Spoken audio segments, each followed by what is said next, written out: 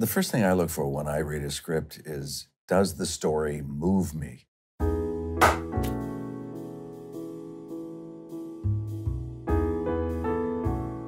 What I truly love about this, and when I talk to audiences about anything I've done or any other movie or stage piece, is that the audience is always right.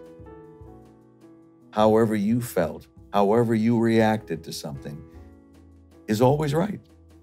That's how you felt. And it's remarkable how you can sit next to someone and watch a movie. I could be weeping and they're like, eh. It's like, really? It's like, yeah, it missed me. The only failure is if you move an audience to nothing, to boredom.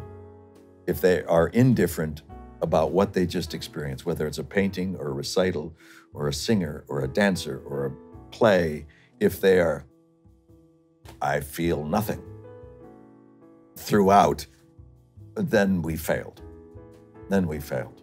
Actors come to town, to New York or Los Angeles or London, and they say, you know, I'm gonna give it a shot. I'm gonna give it a year and see if I can, you know, become successful.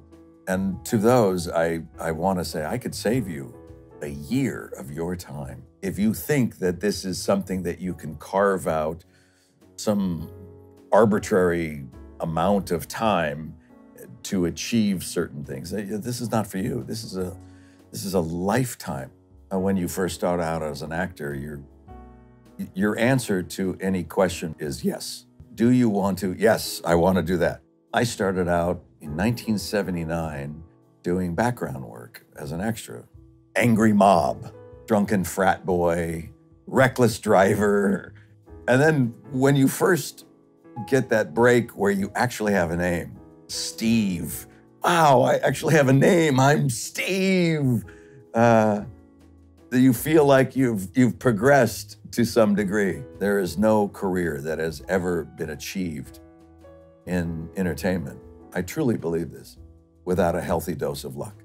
Someone said, okay, kid, I'll read your script. Or, all right, you want to audition? Come in, do it right now.